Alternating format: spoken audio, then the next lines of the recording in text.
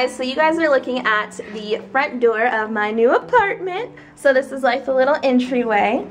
Then we have some stairs, but I'll go up there in a second, and a closet. So this is just going to be storage. It's just underneath the stairs, so it has a little bit more space than normal. Then we're walking over to the kitchen, which is an open kitchen, meaning it's not closed off, so I can talk to friends or whatever, and it just has basic kitchen stuff like a fridge and cabinets, microwave, oven, dishwasher. Then this is the living room. Because this is a loft apartment, the ceilings are much higher than, you know, normal ceilings, but it has a window. And this is the advantage of my new apartment versus my old, is I actually have light because I'm not on the bottom floor. It's cool because I'll get tons of natural lighting for filming my videos, which I'm really stoked about. And I'd say that this living room is probably bigger than my old apartment just because it's an actual square. Outside on the balcony is where, for some reason, they keep the washing machine and dryer, but at least I have one, so I can't really complain about that. I'm going to leave the door open so that I can air out my apartment. So I'm going to take you guys upstairs so you can see the loft of my apartment.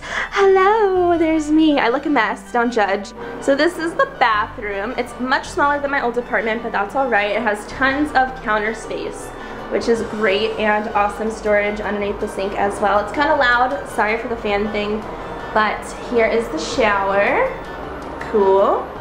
Now I'm gonna go up the rest of the stairs. Oh, and in the stairway there's like a closet, which is great for clothes and linens or whatever I want to put in there, but we're gonna go up the rest of the stairs. There's another window up here, which is great, and it came with like this dresser thing, which is attached to the wall. Not really sure how I feel about that. This thing was definitely not in the model that I saw, but it's great for storage. Maybe I'll put like linens or something, beauty products. Not too sure about that. And then this is my bedroom part of the loft. So you can see it's like not a full wall. It's because it looks over the living area, as you can see. But there's another full closet with a mirrored door. Really love this. Hey guys again. And this one has some built-in shelves, which is great for like pants or something, and some more storage. But the only thing I can say about this is there's no ceiling light in the actual bedroom area, which is kind of weird, but oh well, can't have everything. That is my apartment tour in my loft. So I hope you guys enjoyed this. I can't wait to start putting all my furniture in here and start decorating it, possibly putting some paint. Be sure to check out my vlog channel, aka2, for daily vlogs on how I decorate my apartment and the whole process of it all. So I'll see you guys next time.